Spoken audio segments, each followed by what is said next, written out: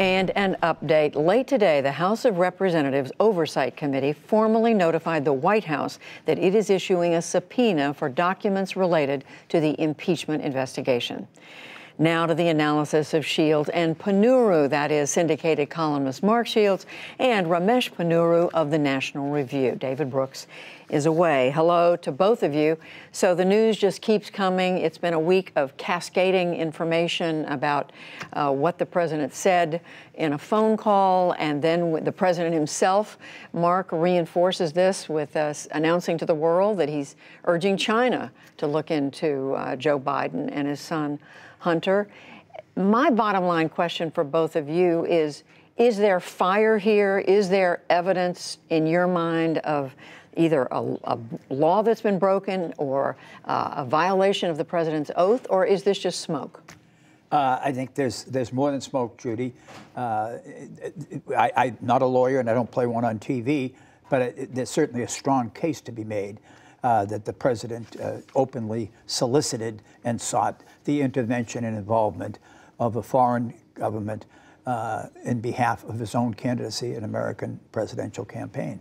And I think usually it's the law that's in dispute in these cases. A big argument rather about facts. There's no real argument about facts here. I mean, they're pretty much out in the open, and the president really opened it up in the driveway on Thursday when he bid China to come in and come up with information, unflattering, libelous or criminal information on Joe Biden and his family. Ramesh, do you see this as either a law broken or a violation of his oath? We have this tendency to see scandals in terms of hidden events that have to be uncovered. And so we can't always process when the president says something in public, the way he did with respect to China, when he openly, publicly, with the world watching, said that he wanted China to investigate political opponents and that his treatment of China in trade negotiations would depend on that.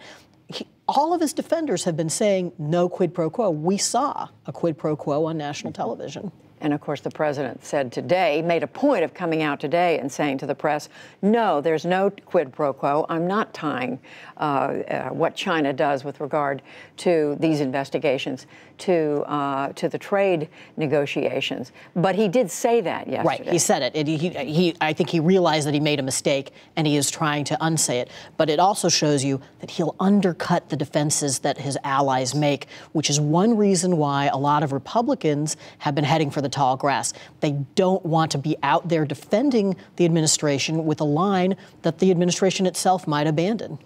Well, Mark, I think Ramesh's point is salient and right.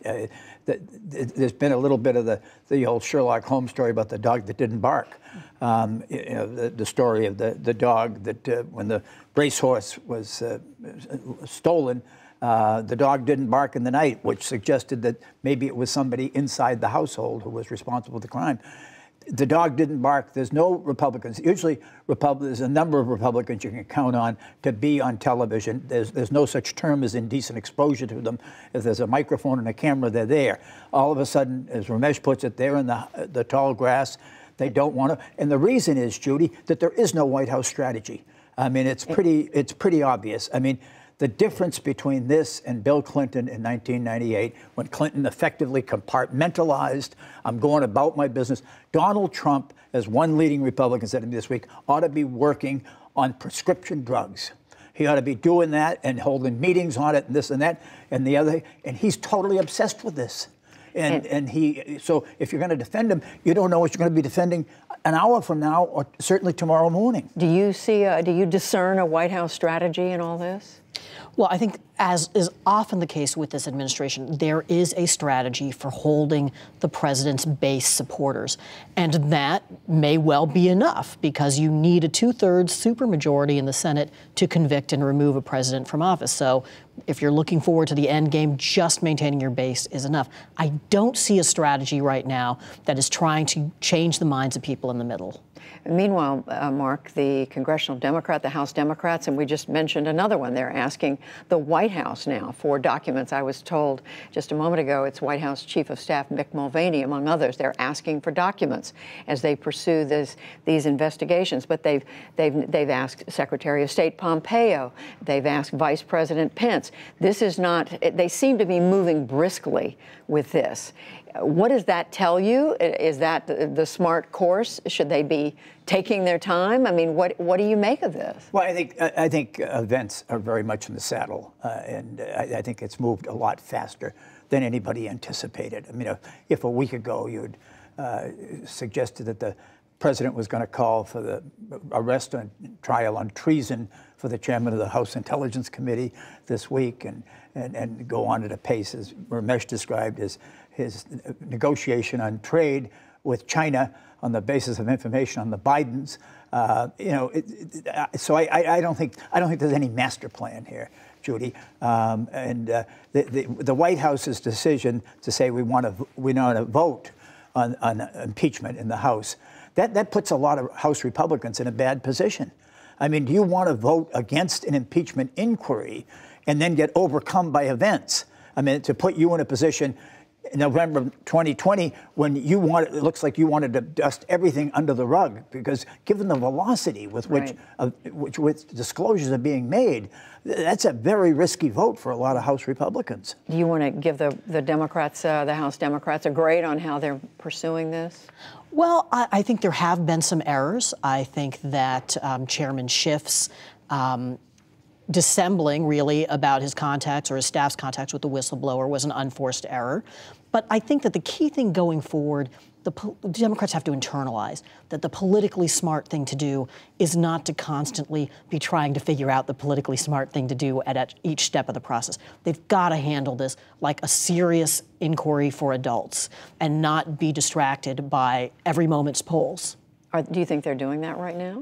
I think that they are trying. I think that Speaker Nancy Pelosi has made a very concerted effort to get Democrats to take a step back a little bit, not be gleeful about condemning this administration, but to rather have a posture of seeing where the facts go. Mark, you've been watching this city for a long time. Do you think this is something the Democrats can get done? They've said they want to get it done as quickly as possible. Can they get something like this, the inquiry finished, move on potentially to an actual impeachment vote in a matter of a few weeks or months? I think probably months, Judy. But I mean, just take somebody like Mike Pompeo, Secretary of State. They were talking seriously a week ago about him running for the United States Senate from Kansas. He was the logical, inevitable candidate for the Republicans. I think he's a lot less so today. I mean, this is reaching out and touching more and more people. I do disagree with Ramesh on Schiff and the Intelligence Committee. I think it's absolutely natural that the whistleblower, a professional public employee, would go to the staff. I mean, he has been surrounded by people who have been hostile, and I think it's very frank, and we ought to take notice of the fact that the only reason we're aware of what's happened is because of career public employees. These weren't political appointees. These are people who are nameless, faceless, who get attacked by every cheap shot in a political campaign. But at Foreign Service and at CIA and the Department of Justice, the IG was a Department of Justice 15-year attorney. So I mean, I think it's time to give some credit to the people who did put their vow of service above their own self-interest. Excuse me, I do want to turn to the 2020 candidates here and ask you quickly, number one, is Joe Biden hurt by this? What do you think? Well, Biden, I think, had been sinking in the Democratic primaries, and Senator Elizabeth Warren had been coming on pretty strong even before this story really blew up. But I think that those trends have continued since that story has blown up. I don't know if Biden has been sufficiently agile in making his case and being aggressive and saying, look, the president's afraid of me. I think he started to sound that note, but it's a little late. Okay, Joe Biden ought to take a leaf out of the campaign of Grover Cleveland, where he was nominated at the convention by General Edmund Bragg, who said Cleveland had alienated the Democratic organization, the corrupt Democratic organization, and big money on the Republican side. And he stood up and he said, "We love Grover Cleveland for the enemies he has made." That Joe Biden ought to have his campaign ought to have the wit and wisdom to stand up and say, it's obvious that they're terrified. They're so terrified of Joe Biden, they don't want to run against Joe Biden. And that's why Trump has been doing everything. And I think that's a natural way to come back, but I agree that he has slipped. Well, one thing that has new information that's come in, and that is how much money the Democrats have been able to raise in the last quarter. Joe Biden came in fourth among all the Democrats. And I just want to say that I just learned both the New York Times and the Washington Post are reporting tonight that Bernie Sanders did have a heart attack this week. We knew that there had been an incident of some sort. He had 2 stents inserted in an artery, but we now know the reporting is that he had a heart attack. Having said that, and we just showed the graphic there, Ramesh, he picked up more than $25 million. Bernie Sanders did better than all of his competitors. Elizabeth Warren came in after him, and then Pete Buttigieg, and then Joe Biden. And we just showed our audience. We're going back and forth here, but we just showed them President Trump's amount, and it's $125 million. Of course, overshadowing everything that the Democrats have done. But Ramesh, what do we learn from these numbers, if anything, right now? Well, I think that they tend to confirm the trends that we were talking about, that Warren has been rising and that Biden has been sinking. Biden is closer in his fundraising haul to Andrew Yang than he is to either Senator Sanders or to Senator Warren.